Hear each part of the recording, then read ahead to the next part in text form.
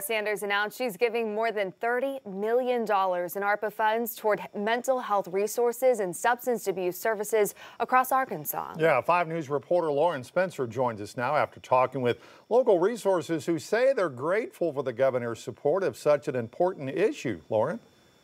Yeah, guys, one of the things planned for this grant is a statewide coordinated crisis response system, which would be a 24-hour call center that would allow first responders to connect with those in crisis with the right people.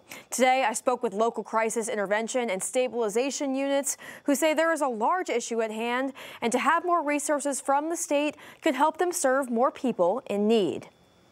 It changes people's lives, and we're all just so thankful for that. The Fort Smith Crisis Intervention Unit is a first-of-its-kind program in the state that specializes in mental health. A lot of times people think crime's being committed because someone's, maybe under the influence of drugs or something, but a lot of times it's just because they're suffering from some type of mental, issue. We try to get people into services, whether it be therapy or rehabilitation, anything like that. We just reach out and tell them that we're here. Since 2020, they've responded to almost 2,000 calls and have had almost 800 voluntary referrals for people to get the help they need. It doesn't cost you a dime. That's 72 hours that you get to speak to therapists, and you leave there with medication if you need it. Rusty Horwick is the CEO of the Guidance Center, which operates a crisis stabilization unit for Sebastian County. It's one of the 4 in the state that provides immediate care to people experiencing a mental health or substance use disorder crisis.